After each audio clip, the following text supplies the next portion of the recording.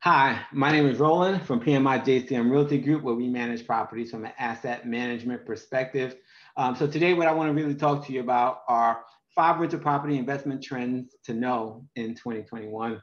And so we all know that 2021 has been a tumultuous year, right? And even though we're coming through to the end of the pandemic, we still have a lot of challenges that we are dealing with, right? And so the last 2 years were crazy. It's getting a little bit more calm now, but at the end of the day, we're still dealing with a lot of the, trauma, shall I say, post-traumatic stress of having to go through the pandemic. But even though, we've gone through that trauma and stress, the real estate market has been on a high, right? So the sales have been on a high and the rentals have been on a high as well. But it's getting harder to identify opportunities, and it's also getting harder to determine how you're going to get a real good return on your investment. And so, what I want to do today is I want to talk about some tips, some trends that you need to look for to help your ROI moving forward, right? So you can think of these as some ROI driven suggestions. Now, typically what I do is I go through and I just talk through the articles that I've written. You can go back and read the article for a more formal read of the recommendations and the tips that I'm providing to you. But for those of you who just want, a synopsis or who want the cliff notes, this will give you that information in a concise way so that you can take the information and use it for whatever you need to moving forward. So the first trend that I want to talk to you about is a very important one. And this thing went too far. Let me bring that back. And so Tampa is a lucrative investment. And this is according to Money Crashers. So Money Crashers did a report, and what they're saying is basically Tampa, with its magnificent beaches, tourism, swelling population, is a great place for investors to put their money. Now, if you're coming from New York and California, that's clear to see. But maybe if you're coming from other parts of the world or other parts of the country, like Memphis or Arkansas or Texas, some of those places where you may not necessarily think of Tampa as a place to put your money, where the investment may be great. But the advantages that Tampa has is, it's very close to the beaches, and it's swelling, it's booming, and the population and the tourism are all great reasons for you to invest in this area, right? So unemployment rates are historically low, right? Is at 2.9%. And that is considered full employment, right? Anything I think less than 4 is considered full employment. So people here are working, right? And you want to have rental properties where people are working, because then they can afford to pay their rent, right? And you have a projected year-over-year growth of 5.7%. And the job rate looks to be able to grow, looks like it's going to be growing at 1.78%, right? So that's one reason, right? You have articles being written by independent folks who see Tampa as one of the top places to invest, right? Next, Forbes predicts that the rental market will continue to expand, right? And if you look at what some of the big hedge funds that deal in properties are doing, right? They are, building whole communities just for rental, not for sale, right? And so when you see big organizations like that performing those types of actions, you want to follow suit. Like, I'm working with an investor right now, and he's literally building homes to put tenants in, right? Like, and the reality is, with the growth, with the rate that what people are asking for in terms of quality of homes, right? And the price that sellers are charging to buy a home, or charging to sell a home, sometimes it's better to just build something from scratch, because you can get everything at cost, basically, right? And then from there, you can rent it out to a renter and make your money back that way. So I would tell you, if you can, go down that path. At the end of the day, though, the reality is the rental market will continue to expand from 2021 to 2020 to 2022, right? Because some people are still being impacted, being furloughed, laid off, with based just off the shutdown, and they can't really afford a place to buy a place to live, and so they're going to be looking for a place to rent. And just to stick on this point for a little bit, I have a prospective tenant who's selling their home so that they can get the large influx of cash just so that they can rent somewhere else, right? Because it's more beneficial to them to take advantage of the market as it is now, and then later on possibly buy something else. But right now they're going to rent in the short term, right? So Ford's prediction is right. The rental market will continue to expand for a while longer. How long that will last, that's the way the market works. You never really know, but that's something to think about moving forward. Now, the next thing is transactional real estate trends, right?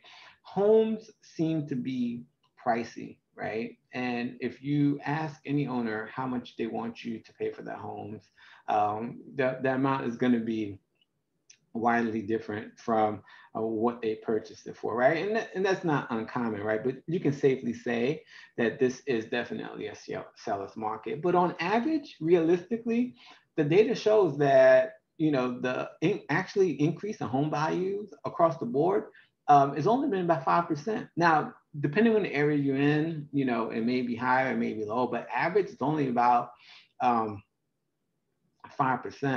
And so you want to make sure that you're taking advantage and you're understanding that when you are investing in property, right? And so with these properties, only the values only being increased by 5%, you would think that the market would be ripe for flipping, but unfortunately it's not. And so a lot of investors aren't able to flip the property, so they have to find properties that they can add value to and then put a tenant in them, right? And so if you are an investor who is looking for for an opportunity in the market, you have to find those opportunities where a property is in a condition where you can fix it up, add some value to it, and then either sell it to a homeowner or rent it out. But being able to buy a property and flip it quickly without doing anything to it is going to be kind of tough in this market, even though the actual increased values across the board has only been 5%. So look for those opportunities to add improvements to the properties. And if you can get a property in an opportunity zone, you may be able to use 2 or 3K funds to do that rehab, even as an investor. The next thing trend that we want to talk about is, cap rates and gross rent multipliers, right? You need to understand that those still matter, right? You need to make sure you are understanding what the cap rate is for your property, because it's going to directly impact. It's going to tell you the cap rate is basically going to give you a sense of how much the cost to maintain that property, right? So your expenses, right? So it helps, since you have to take that into account, you want to make sure that you are utilizing cap rates and you're utilizing the gross rent multipliers as a mechanism to determine whether the deal is a good deal. On average, 10% cap rate is what people are looking for. From what I've seen with the properties coming across my desk, you see them putting them out there for anywhere 6 to 7%. And so you have to really determine, based on your investment strategy, if that is good enough for you, or whether that's not a deal that you want to go for. But at the end of the day, what it comes down to is understanding that you need to use the cap rate and a gross rent multiplier, because they still matter in determining whether a deal is good and is going to help you make those better investment decisions moving forward. Now, the last trend that we want to talk about is understanding that, rental property management partnerships on the rise. And, the reality is, when investing is easy, problem-free, owners typically don't have an issue with self-managing their property, right? It's only when things go wrong, like an unprecedented pandemic, that the real estate investor realizes that they need help, right? But if you partner with a rental property management company, it'll give you a leg up on your investment strategy, and it'll minimize the risk and increase revenue flow. And they'll definitely help increase your ROI. If you're ready to explore your rental property investment options with a rental property management partner, contact us. You can click on the link on the article to reach us. You can also reach me at rcharles@pmijcmrealtygroup.com, or you can call me at 813-333-9617. It's always our intention to keep you informed regarding the latest trends here in Tampa. And we want to make sure that within this market, you have the best information possible. If this particular topic is helpful and you'd like to take the next step to consider signing up for our free webinar, in this webinar, you'll discover how to streamline your rental property portfolio for maximum growth. It's a very hot topic that every investor should hear, and you should not want to miss it. Because not only are we going to talk about this topic, we're going to talk about taxes and how to use the taxes to get money back and put money back into your pocket, increasing your ROI, how to show your property 10 times in a week without having to go to the property except for once. So, I mean, it saves you money in gas, very efficient. How to guarantee your rent even if the tenant doesn't pay, particularly in this pandemic. There's been horror stories about tenants not paying their rent, right? But I've been able to help investors continue to get their rent on time through a variety of means. There's a lot of free money out there that people are not taking advantage of. And that's definitely something we'll talk about in the webinar as well. You can also consider joining the ranks of our Facebook group to connect with other rental property owners, both in Tampa and beyond. We exchange ideas and address challenges with other savvy investing professionals.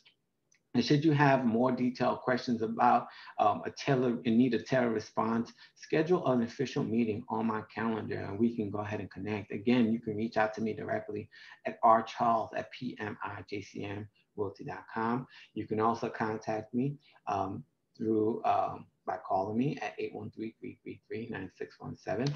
And you can also go to my website and get more information about us as well. Again, this is Roland from PMI JCM Realty Group. Thank you for your time and do have a great day.